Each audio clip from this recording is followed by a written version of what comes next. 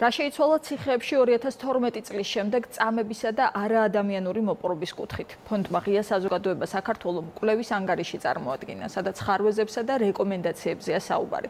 კერძოდ დოკუმენტში ყურადღება ეთმობა პატიმართა რაოდენობას, საკანში არსებულ პირობებსა და ჯანდაცვის სფეროს პრობლემებს. მესამე სექტორში მიიჩნევენ, რომ არაადამიანური მოპყრობის საკითხი კვლავ მწვავეა და წამების ფაქტებმა სავარაუდოდ ციხიდან პოლიციის დაწესებულებებში გადაინაცვლა. ლევან კვატაშიძე მუშაობს თემაზე. ლევან, უფრო კონკრეტულად გითხარი, რა წერია ტექსტში და რა რეკომენდაციები აქვს მესამე სექტორს?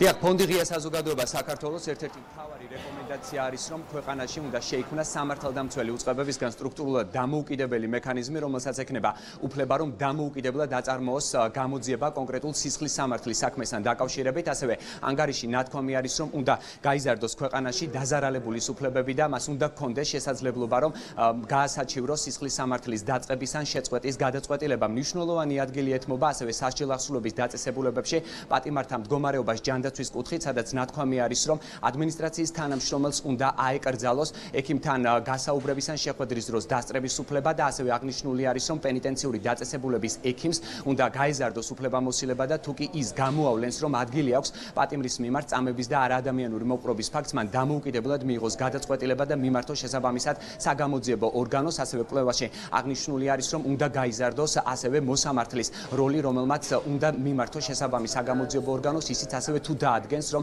პატიმრის მიმართ ადგილი ჰქონდა წამებას და არაადამიანურ მოპყრობას. ეს არის ერთ-ერთი მნიშვნელოვანი და აქტუალური საკითხი კვლევაში, რაზეც კვლევის ავტორები აცხადებენ, რომ 2012 წლის შემდეგ სასჯელ ახსულების დაწესებულებებში გაუმჯობესდა მდგომარეობა, შემცირდა პატიმართა მდგომარეობა, თუმცა მათივე განცხადებით ჯერ ისევ პრობლემად რჩება სავარაუდო წამების და არაადამიანური მოპყრობის ფაქტების გამოვლენა.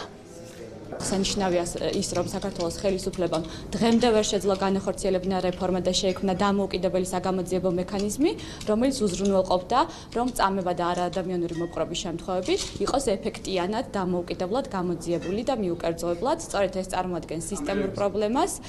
ამასთან ერთად პრობლემებია ასევე პენიტენციური სისტემის ჯანდაცვის კუთხით, რომელიც ეხება სამედიცინო დაწესებულების ექიმის მიერ პირდაპირ მიმართვის შესაძლებლობას საქართველოს საგამოძიებო ორგანოებისადმი, როდესაც სახეზე არის არაადამიანური ან წამების შემცველი ფაქტები. მიუხედავად იმისა, რომ ჩვენ პენიტენციურ დაწესებულებებში აღარ გვაქვს შესაძლებლობა წამების მასშტაბური და სისტემური პრობლემები, სამწუხაროა ის ფაქტები, რომ პოლიციის სამმართველოებში გადაინაცვლა ერთგვარად არასათანადო მოპყრობის შემთხვევებმა, ჩვენს ორგანიზაციას მათ შორის აქვს წარმოებაში საქმეები, მათ შორის გახმაურებული საქმე კახეთში, როდესაც მოქალაქე, რომელიც ჯანმრთელი იქნა შეყვანილი პოლიციის სამმართველოში 3 ნაკლის მოტეხილობით გამოვიდა პოლიციის დანაყოფიდან, მიუხედავად იმისა, რომ არაერთი მიმართვა გაკეთდა საგამოძიებო ორგანოების მიმართულებით, ამ ადამიანს დღემდე არ აქვს დაზარალებული სტატუსი.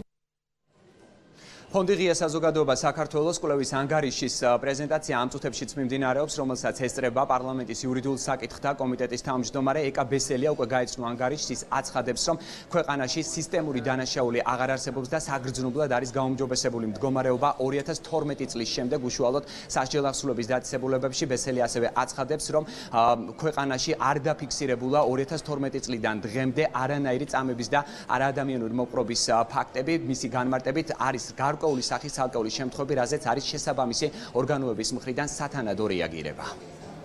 პრაქტიკულად შევცვალეთ პატიმრობის შესახებ კოდექსი და შევიტანეთ სრულად ახალი სტანდარტები სტამბოლის კონვენციის ოქმით და ასევე ევროსაბჭოს რეკომენდაციებით. ახალი ცვლილებების თქვენ იცით, რომ გამკაცრდა სანქციები წამების არაადამიანური მოპყრობის ღირსების დანაშაულებებზე. ჩვენ წამების არც ერთი ფაქტი არ გვქონია 2013 წლიდან დღემდე საჯარო მოხელეების მხრიდან დაკავებული პირების მიმართ არც ერთი განაჩენი არ დამდგარდა, არც ერთი ფაქტი, რაც შეეხება ცალკეულ შემთხვევებს, ამაზე არის ძალიან მკაცრი მონიტორინგი და დაკვირვება.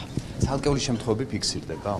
წამების არა და არ ქონია ასეთი არც ერთი შემთხვევა 2013 წლიდან, ამას ჩვენ ძალიან ყურადღებით ვაკვირდებით ყოველ წელს და ვისმენთ სწორედ სახალხო დამცველის და სხვა არასამთავრობო ორგანიზაციების ანგარიშს.